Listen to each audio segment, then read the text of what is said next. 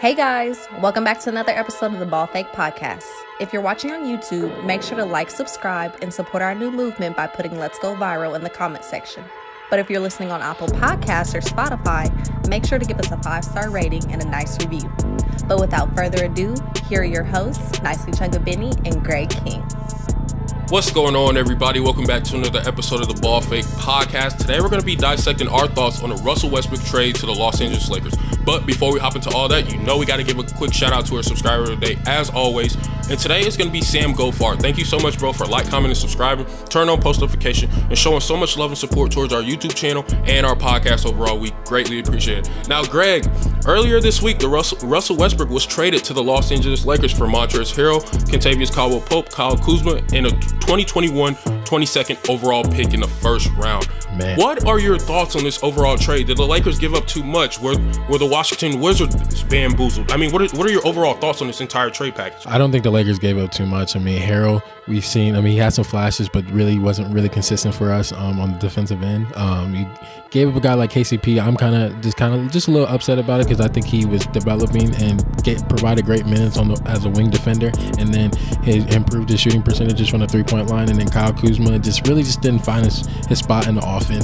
Kind of inconsistent. So with Anthony Davis joining the team, and then the 22nd pick, I mean, not a lot of value there, but so I like the trade. I think some people are concerned on how it will work, how Russell will come in and just is he going to be the main option? Is LeBron going to be the main option? I mean, will the spacing be kind of cluttered?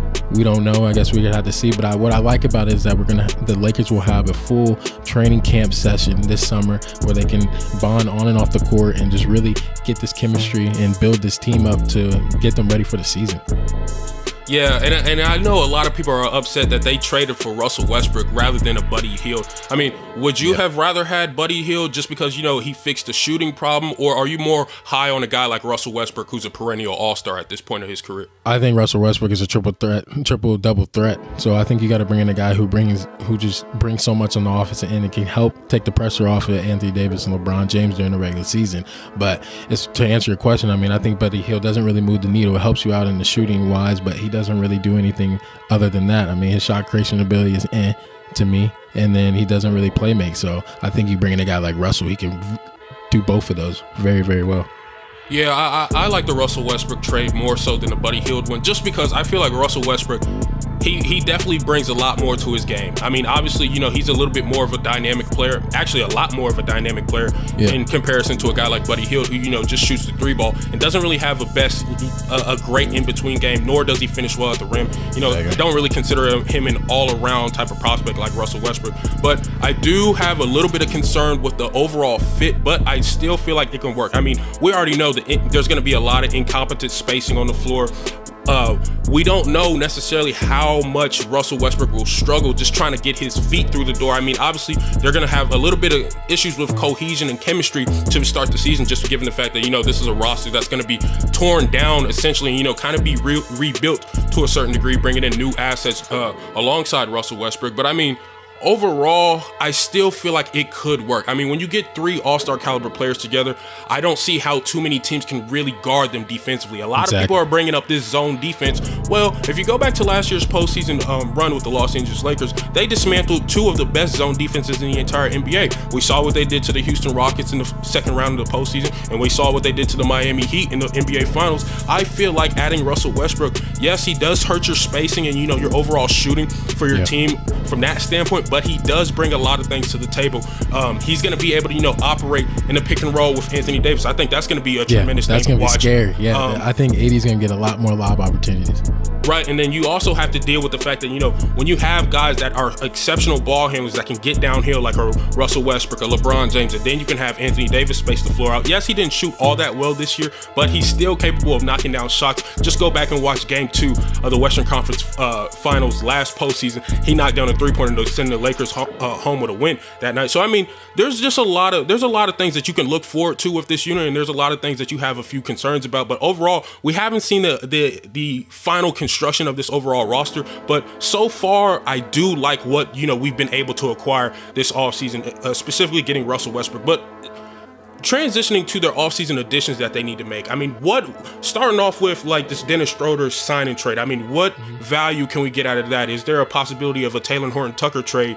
I mean, what are your overall thoughts on those situations right there? I mean, they need to make a decision what they're going to do with Schroeder. I think that you can't lose Schroeder for anything. I think what you got, you brought him in free agency. I think you cannot just let him walk. So I think packaging him with Dennis Schroeder and Taylor Horton-Tucker, I think you package them and see if you can get, I think that the Chicago Bulls and the New York Knicks have interest in Dennis Schroeder, so if we can package it and get somebody like a Reggie Bullock or any role player on the team who brought value to the Chicago Bulls or the Knicks, I think you can bring back some value on that side. But you cannot let Dennis Schroeder walk, in my opinion.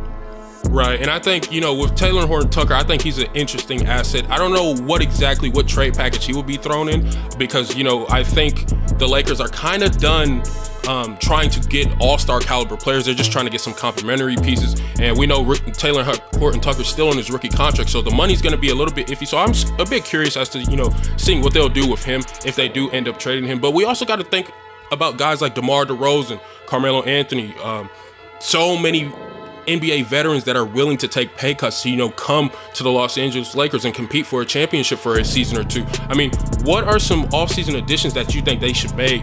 I think they need to bring in some shooting and bring back guys like Avery Bradley and Dwight Howard, guys that were on your team who made good impacts. I mean, they lost Avery Bradley in the bubble. They ended up winning without him, but it was that not having him on the court in the bubble. I think what he brings in his shot creation ability, his defensive intensity on that side definitely helped them. And then with Dwight Howard, just bringing another center. I mean, Montrezl Harrell didn't work out for us on the defensive side, and then Marc Gasol just doesn't have the same mobility as we saw, you know, back then when he won that Defensive Player of the Year. So bringing a guy like a do-it-all center like Dwight Howard, who already knows his system, is going to help a lot. And I think they should also look to bring back Markieff Morris, bring in a guy like Patty Mills, who's a 39% career from the three-point line.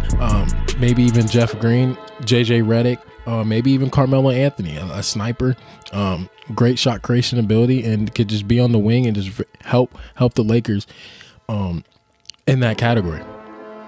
Right. I would also wouldn't be upset if they tried to go after a guy like Wayne Ellington. You know what I'm saying? Like, this is a guy that can space the floor out. He's got a nice in-between game. He's pretty productive offensively. I don't know if, you know, they're interested in getting a guy like Spencer Dinwiddie. I know that he's trying to acquire a $20 million contract per year. So, I mean, there's things with that. And then, obviously, we already know that Dennis Schroeder is looking to be on his way out. So, I mean, yeah, I agree with you trying to get Reggie Bullock or whomever it may be. The only thing that sucks is that, you know, they're not going to be able to really acquire anybody in a three-team trade, because typically those only revolve around like all-star caliber players like a Ben Simmons, a Kawhi Leonard, you know, guys of that caliber.